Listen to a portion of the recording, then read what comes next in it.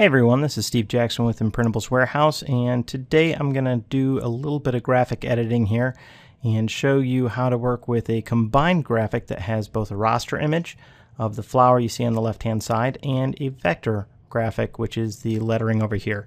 If we switch to our wireframe view and take a quick look at this, you can see that the box around there and everything grayed out on the inside of it indicates that that's a raster graphic.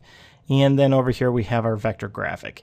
If I use my object properties docker that I use a lot, I'll come over to this and we'll click onto that raster graphic portion here, and I've got this icon at the end right here on bitmap, and it shows me the properties of it.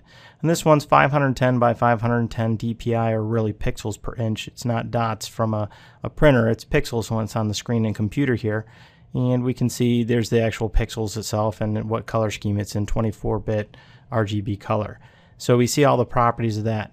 Now I could go in and zoom in on this and trace in between these, or use draw it all out manually and work through the whole graphic. Or this is a pretty high resolution image that we're working with here. Let's try some of the auto trace features that are in Corel and see how well it works. So we'll go back to our enhanced view here, and I'm going to select right up at the top, and recognize that this is a bitmap and allows me to do the trace function on it. So I'll jump onto an outline trace, and we'll call this a detailed logo. And it has to reduce the size of it because it is so large. You get to a certain point where there's no real use in going any further. Now if I wanted to leave that as a bitmap and just use the outline that I'm going to create, say my trace doesn't come out exact, which this one didn't come out too bad here. I can see all the spots, but it missed all the little stitch kind of looking pieces up in here. There's a before and after view, and I like personally the wireframe overlay view. And that way I can see what it's missing and what it's not, change the transparency of it, maybe punch it up a little bit so that we can see it on the screen there better. And I can see that I'm missing some spots in there, so maybe I'll kick up the detail a little bit right here and see if it gets more of that.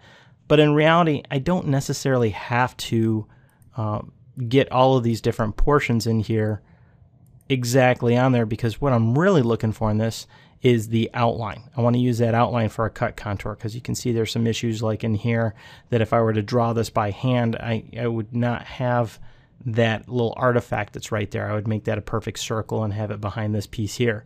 But if my line around the outside of it is very close, I can even kick up the detail a little bit more and see if that gets it even better, because I can see my edges in here aren't exact. That's pretty darn good around there. So let's go back to the original graphic, and I can tell it to delete the original image or remove the background. I'm not going to have it delete the original image because I'm going to use that. It was a high enough resolution for a print and cut job that it's going to be a very nice looking graphic. So I'll leave the original image there, and I'll hit OK. And when we come back into Corel, now I could drag this to the side, and you'll see that I have two different items here. And if we go to our wireframe view, this one's completely vector and this one's still that raster image. So I'll put that back so they're one right over another. I hit Control Z for that, and now I'm going to right click on it and tell it to ungroup, because all I really want is the outlines around everything here, so I can delete everything on the inside. So there's a number of different ways I could do this. I could just kind of select whole sections of it there like that and hit delete, or I could take the one section and I selected a whole bunch there. Nope. See, I lost part of that piece around there, so that's not going to work.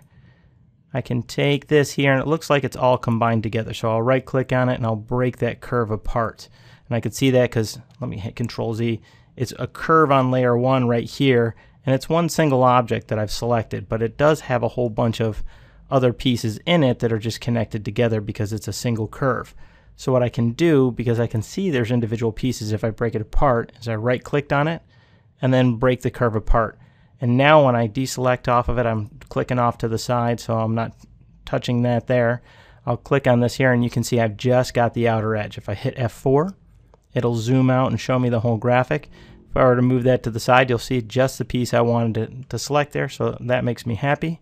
And now I could either lock that in place, or I can take big chunks of what's inside of here and just delete them and go around until I get all the pieces, parts that I want out. I'll delete that portion there, and I've got these guys here, so I want to kind of select around them without selecting the other pieces.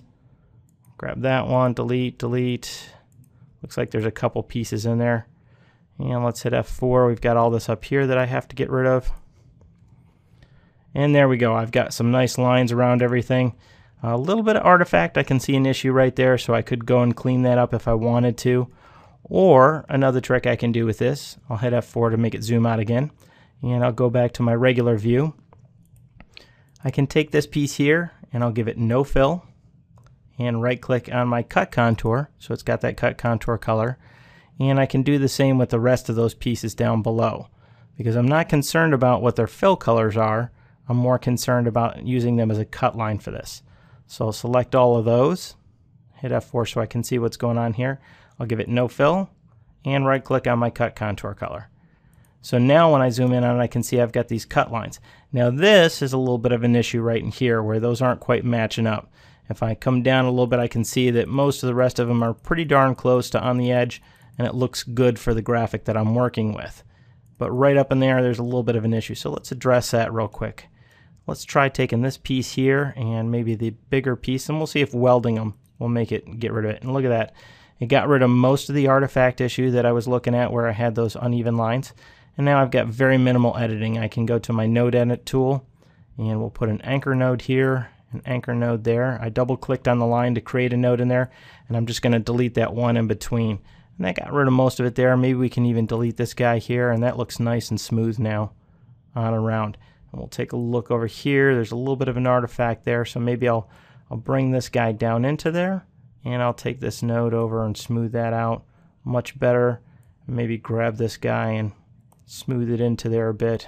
I dragged the control handle down, so that looks pretty good. It might be off right there. I just noticed off to the side. No, it looks all right. Close enough. So now I've got this entire cut line around the image, and everything's where I want it to, and I've still got that original graphic in the background there that was a very high DPI or pixels per inch right there. Very nice graphic, very crisp. And of course, when we zoom really close into it, we can see those pixels because it is still a raster image, but it will do very well for the job that we've selected here. So I'll put that back. Now for the portion over here, the lettering, this is the easiest out of all of them. It's a single piece, single graphic. If we look at it in wireframe, you can see that there's no overlapping lines or anything. So I'll go back to my enhanced view. All I have to do on that is right click, and now I've got a cut line all around it. Right clicked on my cut contour.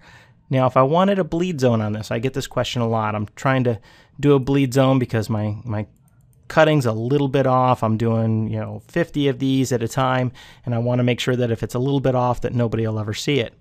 Well, now that I've got the graphic created and I've got my cut line there, I can make a copy of it. So I'll hit Control C to copy it and Control V to paste it. So I've got my pasted one on there. On the pasted one, we can go over to our line, the outline tool right here, and we'll change the color. So we want to go to color and width, and we'll give it a hairline width or something even thicker. Let's go to a real thick one. I want this to bump out around it. So now you can see it's really thick and bumped up around it. For the color, I'll drop down my color and use the eyedropper tool and select the color that's in there. So now it's the same exact color as everything else around there. But now I'm going to arrange it, and I'll order to back of page, and you'll see that now that outline bumps out around it, and I've got a bleed zone around here. So bleed zones are pretty easy to work with, especially if it's a single color graphic like this one here. And if I've got the graphic over here and I want to combine all these, well, maybe I'll take all the lower portion here and I'll select them all, and I'll go up to my combine tool. So it's all one piece now. There's one curve right there, and they're all connected together. And then I'll select the one on top and I'll combine that one with it. I hit Shift while I selected that. So we can see that's one single piece there. And if I wanted to bump this in, say, a pixel or two, just so that I'm cutting into it, so that I'm working into the graphic for my cut and giving a little bleed zone that way, well, I can come over to my toolbox on the left-hand side here, and I'll use the contour tool. You got to use that little triangle nib, because the one that comes to default is the blend tool. So I'll click on that little triangle, and here's my contour tool. And I'm going to contour to the inside, and 0.1 is probably way too much. We'll try 0.05 and see how that works. That may be too much. It's also, yeah, I can see it jumped in quite a bit there. So we're going to have to dial this down. I can dial it down to where I feel comfortable. Let's zoom in on the graphic, and that's pretty good, just a little bit in there. But remember that contour is now a property and is connected to the one on the outside. So we need to break those apart. The shortcut key is Control K, or I can go to Arrange and break contour group apart. Once that contour group is broken apart, I need to go back to my Select tool or Pick tool, and I'll click off so I'm not selecting any of the graphic, although I clicked onto the raster graphic there, and I got outside. What I did is zoomed out so I was outside of it and clicked off of it, left click. Now I'm going to zoom in, take that original cut line I had, and I can see I just have the one curve, and it's the cut line I had, and we'll delete that, and we'll take the second cut line here that doesn't have the cut contour color, but I'll come over to my cut contour color, right click, and now it has a cut contour color. If I hit F4, I can see the entire graphic is set up, my cut lines around it. If I zoom in on these areas, I'll hit Z and zoom in. You can see that it's just barely inside all of these, so I've got a little bit of a bleed zone. So not too much to it. I kind of went fast here. You can review the video as much as you want. Please leave me a comment. Let me know what other stuff you guys are looking for, but this is a simple way to work with a raster and a vector graphic within Corel Draw. Set up your cut lines using the trace function and do a little bit of bleed work so that you can make sure that if your accuracy is slightly off, that no one will see it. I hope it was helpful for you, and hope to see you on the next video. Thanks for stopping by.